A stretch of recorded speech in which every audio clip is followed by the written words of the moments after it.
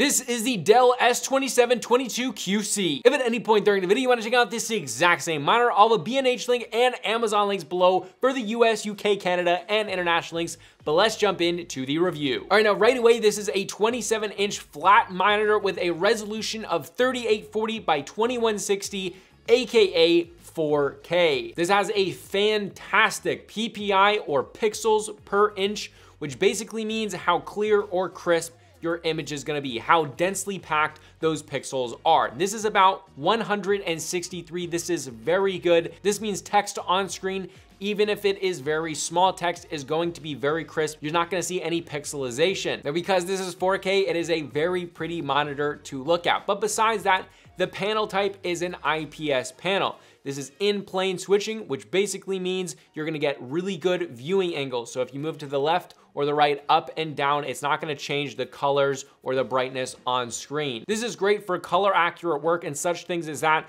And this is my overall top pick for panel type for everyday usage, whether that be color accurate work, business type, or productivity type workflow. Also, real quick, if you are interested in gaming performance, I am gonna talk about gaming performance at the very end of the video, so stay for that. But let's move on to the brightness. Okay, the brightness is pretty good, hitting an advertised brightness of about 350 nits. Now, during my testing, this thing peaked out at about 370 nits. But I would say it's pretty typically at 350 nits, which that's a very accurate read. So good thing, Dell, that's pretty cool. But yeah, so 350 nits up to 370 nits is a good brightness. It's a vibrant monitor.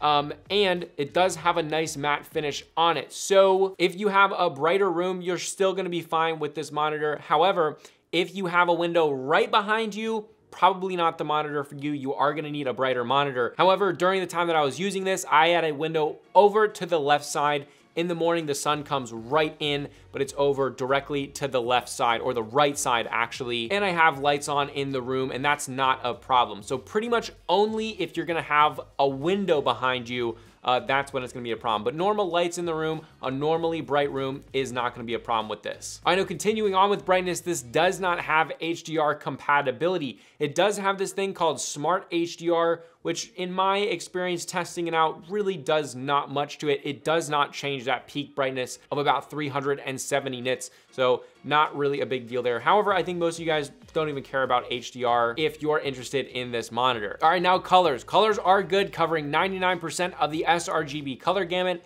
Out of the box accuracy isn't amazing, but after calibration, this thing is quite accurate and it can be used for photo or video editing. However, I would like to see wider color coverage. All right, moving on and continuing with productivity, picture in picture and picture by picture. If you're one of those people that uses this a lot to hook up multiple computers or a console on a computer, whatever, this has it, and it's very easy to navigate to.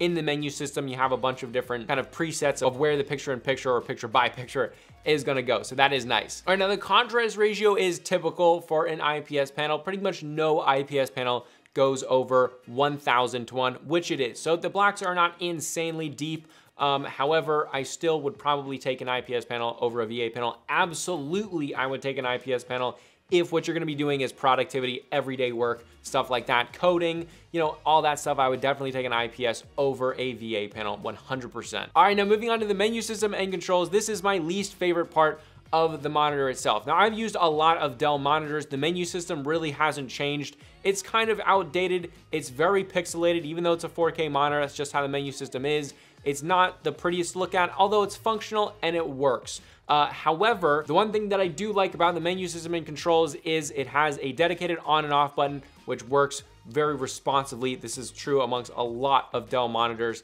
However, the thing that I really don't like is they have kind of an old style, or maybe not an old style, but a 4-button layout for controls. There's no joystick here. And it is very, very difficult. It's very slow. It's not intuitive at all. It's just overall a bad system. Basically what it is 4 buttons next to the power button on the right chin of the monitor. And these will kind of change their functions, and they'll show you on the menu system whether it goes up or down, left or right, interacting or going back. And they change dependent on where you are in the menu. And overall, it's just way harder to use, because instead of just looking at a joystick and you're just navigating around, you have to look down and see what it's actually controlling now. and you cannot just look at it by feel. You have to look down, you kind of have to see where your fingers are. Overall, it's just bad for controlling. This is probably one of my least favorite. I think it's my second least favorite. Scepter's old menu controls were the worst, but this one is the second worst. It's not good. That being said, many of you probably only set your settings once and then leave it. So if you are that kind of person, this shouldn't bother you too much. You just have to do it once. However, I typically go into my settings a lot and change them up depending on what I'm doing.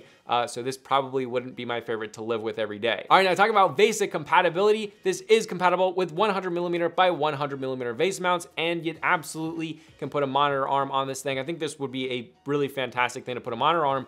Although getting into the next point is the build quality and the stand, which is quite good. So you might not want to get a monitor arm unless you're really into them, because the stand is really good. It's very polished, it's expensive feeling, it looks really nice. The back of the monitor has this really nice like pattern, very upper class and like minimalistic, but I don't know, it's elegant. That's basically what this monitor is. It's elegant and it looks expensive. But besides that, the functionality is also fantastic with height adjustability, tilt adjustability, swivel, and it even has rotation to go 90 degrees. All of those functions are easy and light and very easy to put all back and just have them 90 degrees. It's all really well done. This is one of the best stands that I've used. I think the best that I've used from Dell. Also, this does have cable management built into the stand, which is nice, and it does actually hide them. Some don't actually hide them. They're not designed well. However, one of the things that I also really like about the stand is the base part of it is completely flat. On some other Dell monitors, they kind of go for this design as well, but it's slightly like angled, whereas this one is completely flat. This is really good because you can put your phone there or set pens there, you know, business cards, whatever you want. You can actually set it on the base of the stand. This is good because it doesn't actually delete desk space where the stand is, because that part is completely flat. It's just a little bit raised up, so it's actually usable desk space, which is really big with me. All right, moving on to internal speakers. This does have internal speakers, and they are actually quite good for monitor speakers. These are dual 3-watt speakers. They get reasonably loud, probably louder than you would probably want in an office. If you're at a home office, you don't care, but they do definitely get loud. They are very clear. Obviously, there's no bass. We are meeting standards of monitor speakers, which are not good. But these are quite good for monitor speakers. If you're someone that uses headphones or a headset most of the time and only needs some monitor speakers when you're not using them in a pinch or when you're showing someone else something, these would absolutely work for you. All right, ports are good, including 2 HDMIs, 2 USB Type A's, a 3.5mm audio out, and then the big thing is the USB Type C with 65 watts of charging. This is also upstream for those 2 USB Type A's. So if you want to use those USB Type A's and have them work, and actually one of them has the fast charging, you're gonna need to plug in that USB-C cable. However, this is really great. Now, with those USBs, there's one on the back of the monitor, like the typical USBs, USB Type A's. There's one on the back of the monitor where all the ports are, and then there's one actually on the front of the monitor in that front bottom chin on the left side. That is awesome, and that one is actually the one with the charging capability. So if you want to plug your phone in there, you can do that. If you want to plug anything else in there, you can do that. That's great placement if you need to plug things in and out of your computer, but you don't necessarily want to go maybe over to your tower, or if you have a laptop, you don't want to plug it in your laptop, you can plug it right in your monitor. That is huge, and I love that. But overall, this is a fantastic productivity monitor. It's got a great screen, it's got a great panel, fantastic resolution, incredibly clear, and the stand is amazing, especially if you're a coder, video or photo editor, or just want a really high resolution, fantastic productivity monitor. I absolutely recommend this thing. Again, I have links below to B&H, which I think it is in stock right now, and I also have Amazon links below, but I don't think it's in stock on Amazon at the moment. But the review's not over. We are gonna get into the gaming performance now. I say it at the end because I think most of you probably don't care about this, but for the 10% of you that do, here it is. This has a max refresh rate of 60 Hertz. We expect that. However, it does have FreeSync, which is pretty freaking awesome. And talking about that, screen tearing really wasn't a big thing. I think I saw it a couple times, right? You're always gonna have a little bit. However, it is not obtrusive at all, or intrusive. Really actually quite impressive. Now continuing on with the response time and ghosting, the response time hits a max of 4 milliseconds gray to gray, which is actually pretty good for a more productivity style monitor like this. However, the ghosting, because this is an IPS panel and just how they tuned the panel, is really, really low, like way lower than really high-end VA panels. So that is really good. But talking about the game performance, it was like really enjoyable, especially if you want to game at 4K. So if you have an Xbox Series X, a Series S, or a PS5, this is gonna be absolutely fantastic. Have it hooked up to the back of your monitor, have your work or school or whatever, laptop or PC there or whatever you're using, and then switch over when you wanna game at night in some high resolution. This is actually really good for that. It was actually quite surprising to me how good the game performance was, and really the screen tearing. That's where a lot of these more productivity monitors fall short, is screen tearing, but we are seeing more and more that screen tearing is being eliminated from even productivity monitors, although this is a higher end productivity monitor. But yeah, if you want to game on this thing, you absolutely can. If you want to game on a PC, you're gonna need a pretty beefy PC to game in 4K. I was gaming on a laptop plugged into this thing and it was struggling to hit those even 60 FPS in 4K. But yeah, if you do have like an Xbox Series X or something like that, if you want to game in 4K, this is definitely gonna be cool for it. But again, you can check it out below. This was Type-C Tech Reviews. Hope you guys enjoyed this video. If you did, drop a like below. And I'll see you guys in the next video. Type-C Tech Reviews out.